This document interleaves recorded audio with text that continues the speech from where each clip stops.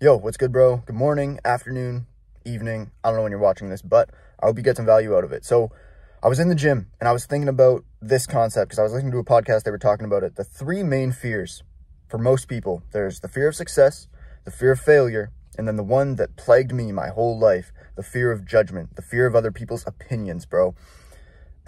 There's a quote that I heard probably like 6 months ago, 5-6 months ago. And it was, behind your biggest fears is where you'll find the most fulfillment. Behind your biggest fears is where you'll find the change that you've been looking for. The growth that you've been looking for. Behind your biggest fears is where you'll find that.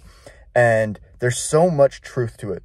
I personally was always so fearful of the judgment with creating a YouTube channel, putting myself out there on social media, talking as if I'm creating a coaching program. Like, these were always things that I struggled so much with because I didn't want people to look at me and think like, oh, he thinks he knows everything. Oh, he's this way. Oh, he's too good for like whatever. I didn't want people to be judging me. And as I reflect on it, really what I was afraid of was that people would see me the way that I saw myself.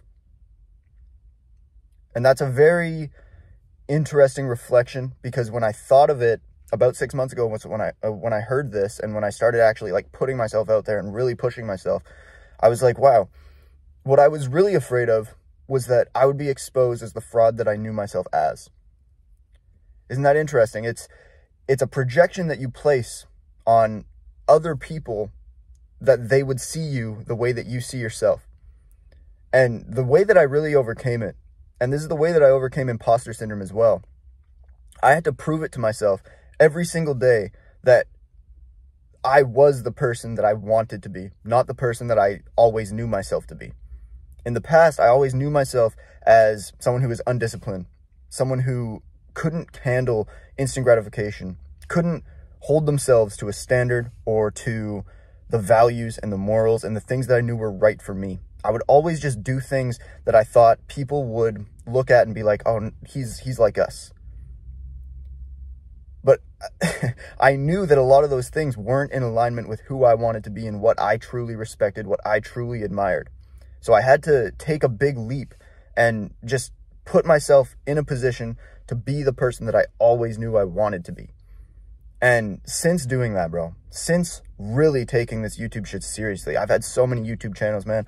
I had a YouTube channel when I was 14, 15.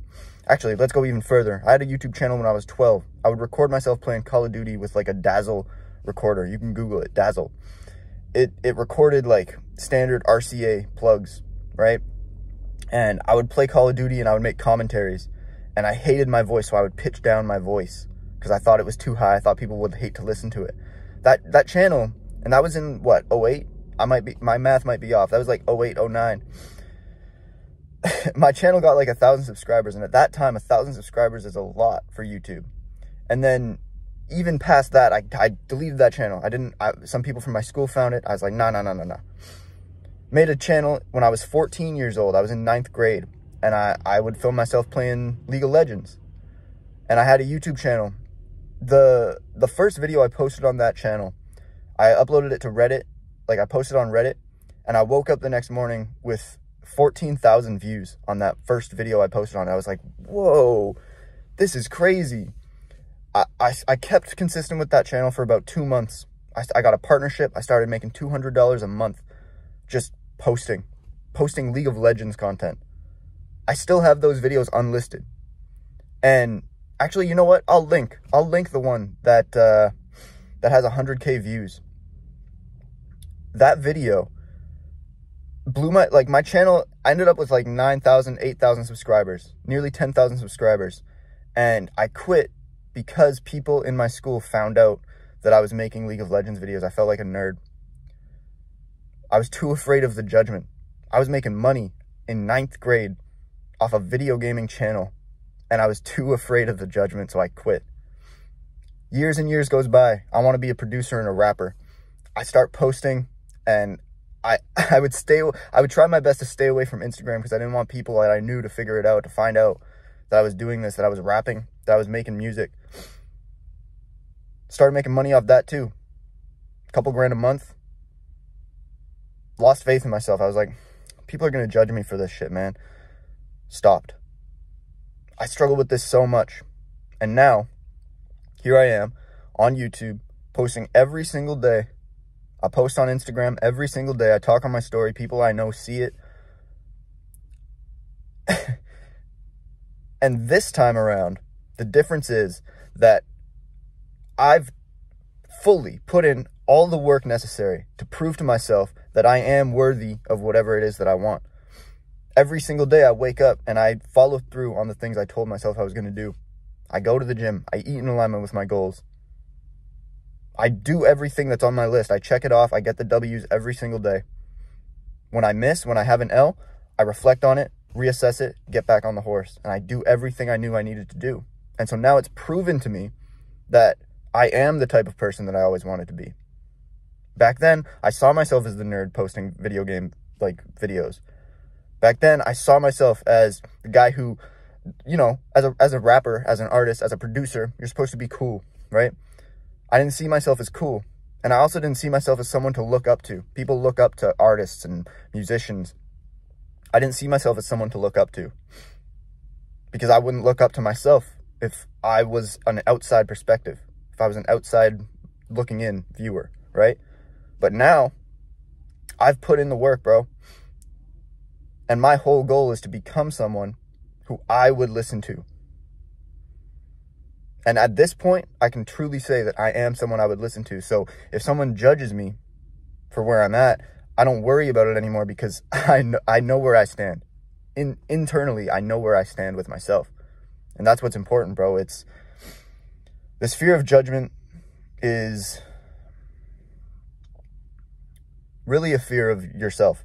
And that sounds cheesy, but it really is a fear of the way that you see yourself, and the fact that you know deep down that imposter syndrome is a symptom of the fact that you know deep down you aren't putting in the work to be who you are trying to portray, and therefore you are not you are an imposter. And the judgment that you're afraid of is that people will see you as that imposter that you see yourself as. So the way to overcome it is to put in the effort. Put in the effort to actually become someone who lives in alignment with what you want, what you're portraying yourself as. And what you'll find when you do that is that when you're living in alignment with the person that you portray yourself as, there's no more fear. There's no more dissonance between being this person and wanting to seem like this person. You're just this person. And that's so valuable. I just burped a little bit, bro. But having that full alignment with what you know is right for yourself and what you actually want to be, and actually being that takes away all the fear of judgment. Because then if anyone's judging you, guess what? You know that they're actually just portraying their insecurities. Because you know that what they're judging about you is not actually it's not exposing anything, because there's nothing to expose, because you're so clear and transparent about who you are. And not just clear and transparent to the external people looking in, you're clear and transparent with yourself. There's nothing for you to hide from yourself anymore. You're not lying to yourself anymore. So now when I make these videos, when I post on Instagram, I've done the work. I've put in the effort to become someone who can speak in the way that I speak and talk in the way that I talk. Because if I, from, let's say me a year ago, were to find me now on YouTube, on Instagram, talking the way that I talk, I would look at it as I would listen to it, because me now has put in the effort to get from point A to point B being here. But then there's point C and point D and point what? There's always progress to be made. And I'm not saying I'm perfect or I will ever be perfect. That's not what I'm saying at all. What I'm saying is that now that I've put in the effort, and I know that on a day-to-day basis I am continuing to put in the effort, I don't have to worry about any form of judgment of oh, he's not who he says he is. I'm very transparent on here. I let you know when I fuck up. I let you know when I do well. And I let you know the reflections on both sides. The reflections that I have on both sides. And the point of that is to show the process and allow you to see the process. And then whatever you take from that process, whatever you learn from that process, it's up to you to decide how you want to apply those things. I'm just sharing the process. And that's how I overcame imposter syndrome, fear of judgment. I made it so that I don't have to worry about the judgment, because the judgment is unwarranted. There's no... I don't know if this sounds egotistical or like arrogant. There's nothing to judge. The things that I would have judged about myself in the past have been dealt with. The regret and the guilt and the shame and the disappointment, the anxiety, all of that has been dealt with. Because now I'm living in full alignment and full congruence with my internal moral compass. I've talked about this before. Everything I do is in alignment with my internal moral compass. And I reflect on it regularly, so I know if I want to do something and I know it might be out of alignment, I check myself and I say, is that out of alignment, or is that just something I feel like doing right now? And I go from there. It's a like point by point progress basis. Do you know what I mean? Like, it's a circumstantial thing. Every situation is different. It's interesting, man. I got into a flow state there. I don't even know what I just talked about, but I hope it helped you. I appreciate you watching the video. It's cold as fuck. Do you see the snow? Snow on my... What the fuck? Oh my God. I thought that was like a crack in my windshield. That terrified me, bro. That's a tree. We're good. No worries. Oh, that was fucking so terrifying. Yeah, it's snowing. It's snowing. I appreciate you watching the video. I hope it helped you. Take care.